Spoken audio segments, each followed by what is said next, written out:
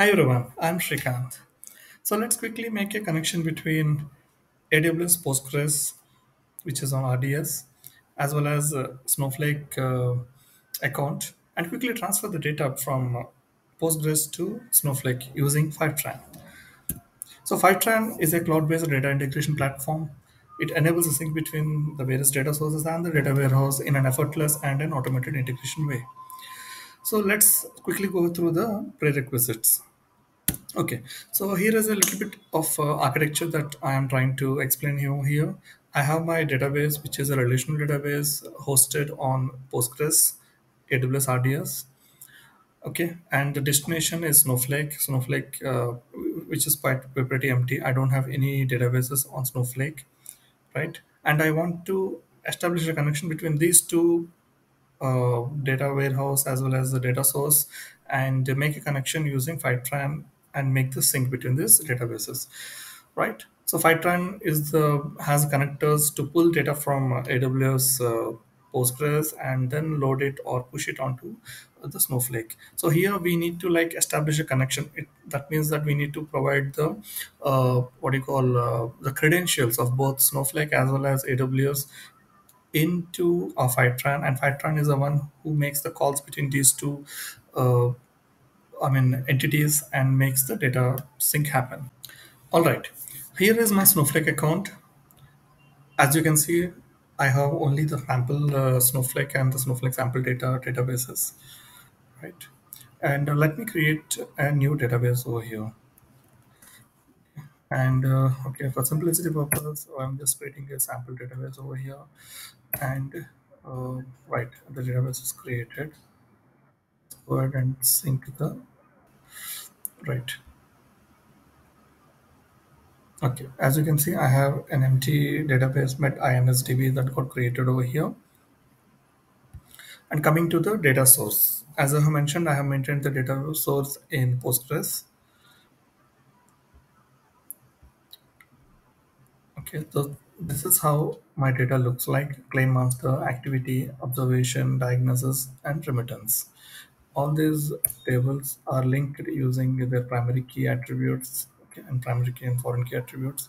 And the total count of rows in each table are sum up to something like this. Okay, so my agenda would be to transfer all these tables along with their source, along with the database, along with their rows onto my Snowflake database.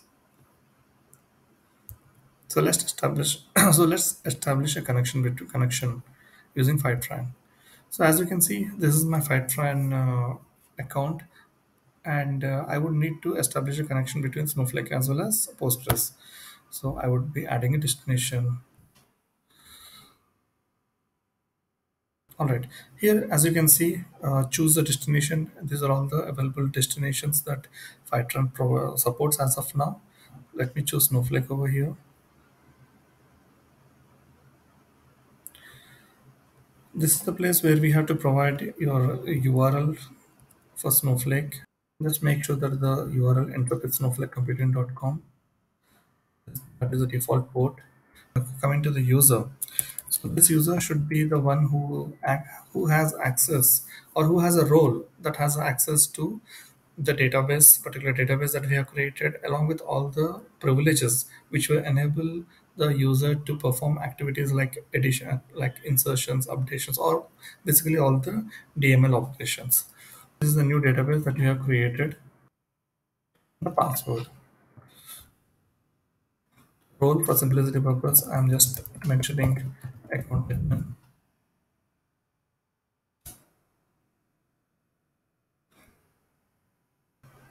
My default storage or my default processing is in Asia Pacific. AWS is the cloud provider, and I'm hitting on the save and test.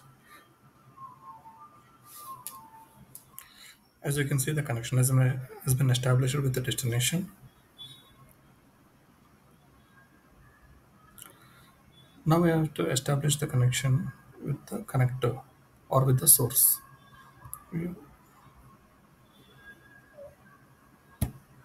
So let's say add a connector. This is the destination that we have just created. And these are all the sources that are available using which we can do a connection. For our purpose, we have yes.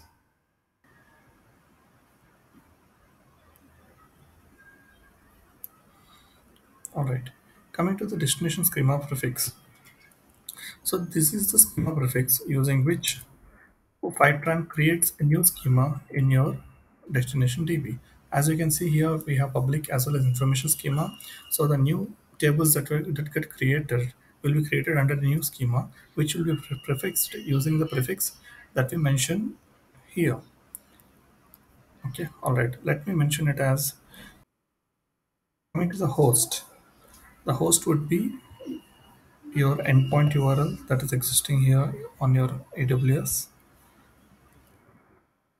Here, the default port is like 5432. Coming to the user, this is the user using which I created the database. Password to log in into your database, the database as well. Coming to the connection method, there are two connection methods: connect directly and connect via SSH tunnel. If in your organization you need an SSH tunnel to get connected, please get the tunnel created and you can use that option as well. Here, for simplicity purpose, I'm using connect directly. And coming to the update method, which is the incremental load methodology. So I'm selecting Fivetran teleport sync, which is a proprietary incremental method of Fivetran.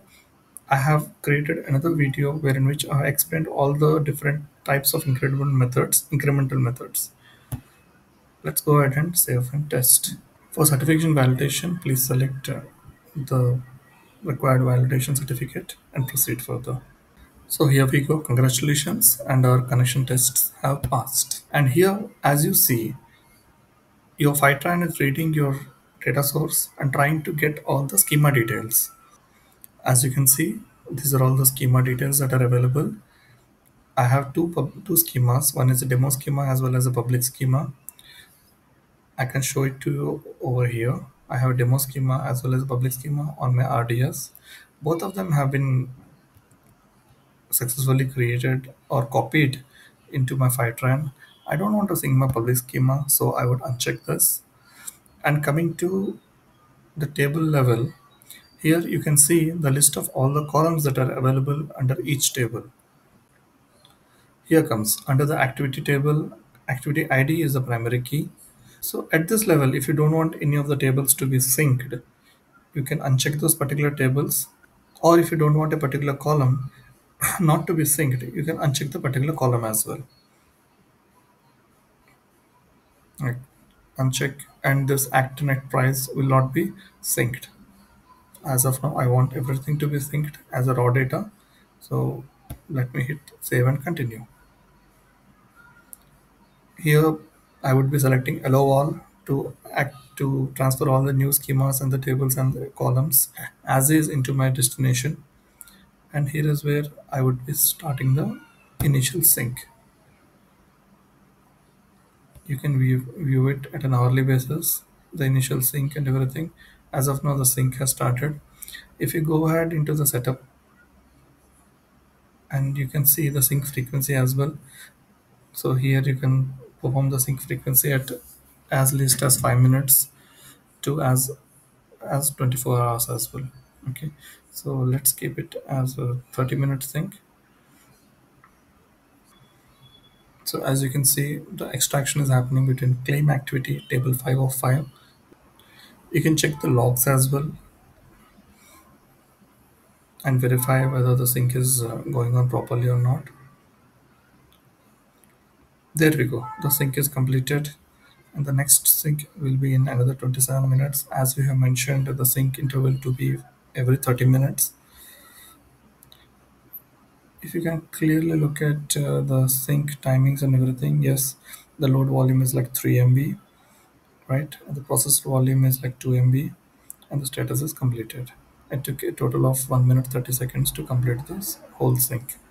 So let's go ahead and check in our data warehouse and see how the sync appears here. Let's go ahead and refresh it. Yes, and we see ft underscore pg, the prefix that we have mentioned in our Fivetran, and the demo schema that we have done this thing. Let's go ahead and look at the tables that have got added up. Yes, we see a list of all the five tables as well as one additional table called Fivetran audit. So this is the table that gets created, added by Fivetran, which actually maintains the list of all the transactions that are happening, or how many tables have been added, what is the hash map that is that has been maintained to transfer the data, and everything will be all be maintained with the Fivetran audit table. At the same time, every table would be having the list of all the columns that are added. At the same time, they will be having two more additional columns, Fivetran deleted and Fivetran synced. So these are the Fivetran related columns that get added, which actually maintain the incremental data load data related information. This will be at each and every table level. All right, so let's go ahead and see how the tables look like. ft underscore pg.